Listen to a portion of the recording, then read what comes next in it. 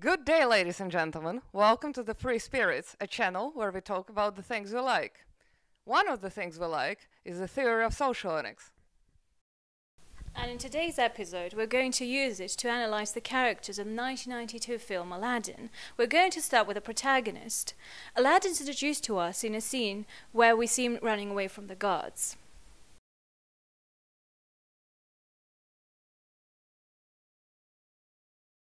What's important here is that he is enjoying the thrill of a chase, which points us to the fact that he is a sea valuer.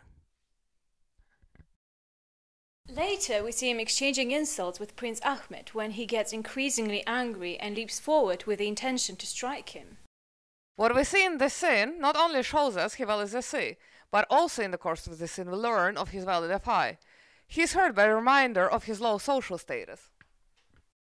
And then we see him demonstrate his ability to envision how a situation will unravel and come up with a plan on the spot as he saves Jasmine, which shows that he also values TE and NI. So by now, we know his gamma. To determine his exact type, we compare him to Jasmine. Whenever they interact, Jasmine is the one who displays physical presence and aggression, and that points to an SE ego. And speaking of her type, we can also see introverted ethics when she is able to read subtle meanings and motivations. Not only is she FI valuing, but she has FI as her lead aspect, with all its rigidity of morals, which we can see in a scene where she refuses to bow to Jafar. That makes her an ESI, which in turn would mean that Aladdin cannot be either of the gamma ethical types. In fact, we can see that he is not an SE ego in every scene in which he is with Jasmine, including the one on the balcony. In the final battle with Jafar, we can see again the main strength of Aladdin as he quickly devises a plan to defeat Jafar, which points to LIE over ILI. Now we are going to the most controversial type in Aladdin. It's fair to say that it's hard to pin down his type. What is obvious is that he demonstrates an abundance of FE and NE. So given this, there are three possible typings: ESC, EIE and IEE. One is eliminated easily in the scene in the cave when our LIE Aladdin uses his lioness to trick Genie into getting him and Abu out of the cave for free. Genie's consequent reaction betrays his valid SE because he actually buys into it as he sees it as a challenge and because he takes charge immediately. This means he's not an IEE as they do not possess SE, it's a role function. The question becomes then whether Genie is an ESC or EIE.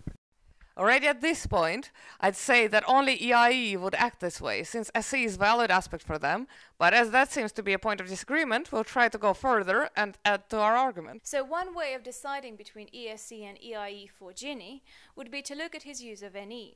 Genie advises Aladdin to tell Jasmine the truth, which would be characteristic of intuition blocked with ethics and not with logic. And depending on the meaning, it can be attributed to either NE and FI, which would mean be a better person by telling the truth, or NI and FE, which would mean be who you are.